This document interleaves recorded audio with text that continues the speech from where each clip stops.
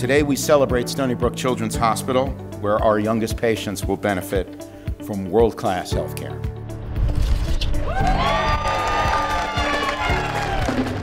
I'm proud of the role that Stony Brook Medicine and Stony Brook Children's Hospital play in promoting the well-being of our Long Island community.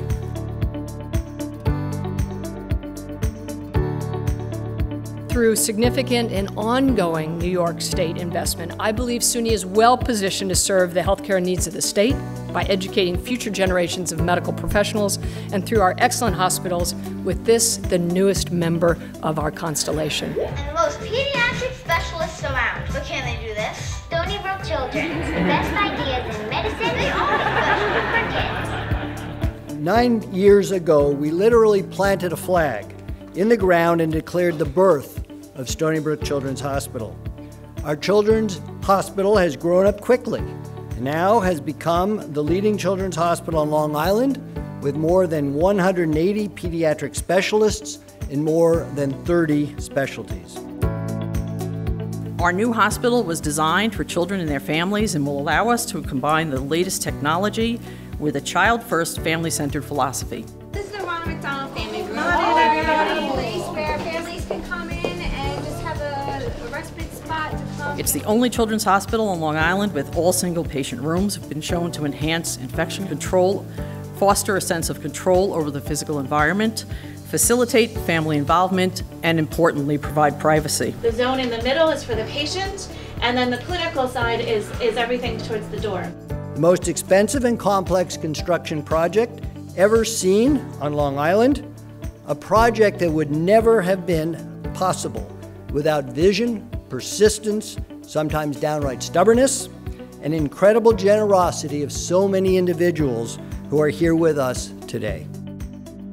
Today's celebration of Children's Hospital would not have been possible without the support of our legislative leadership and delegation, most notably Senators Kenneth Laval and John Flanagan. I am in awe every time I come to this campus, every single time. The innovation, the research, the creativity, it's amazing. This is a great event today for Stony Brook. To have a children's hospital is another step forward, another jewel in our crown as we move forward. We are especially proud to be part of today's ribbon cutting of this magnificent children's hospital that we are here to celebrate. We have been in awe of many things along the way to get to where we are today. First was vision, recognizing that there were few choices for Suffolk residents that could provide specialized care for our children in a way that they deserve. We really want to entice the patients to get up and start walking around. So we've developed mobility programs to enhance that.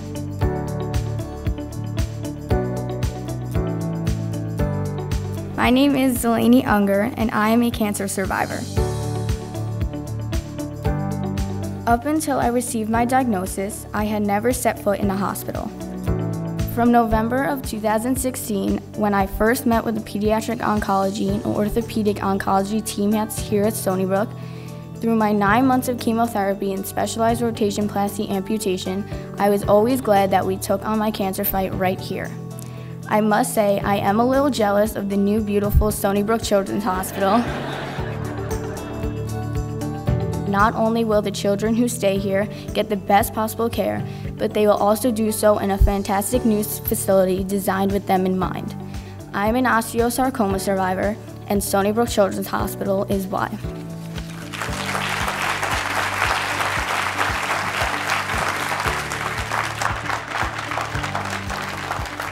Thanks to all of you for your passion, your dedication, your commitment to improving the health care for our children. It's hard to imagine anything more important than that, provisioning excellent health care for the next generation.